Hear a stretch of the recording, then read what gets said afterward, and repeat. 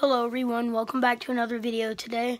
It's going to be a short one because I think I'm going to be taking a break from YouTube because my baseball season is starting back, and I think I'm going to be taking a break so then I can like try and practice and get better at baseball.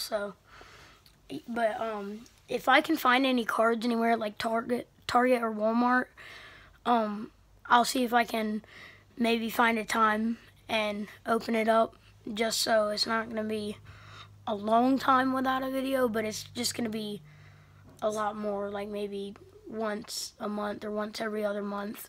But I'll try and make videos still, but it's just not going to be as much.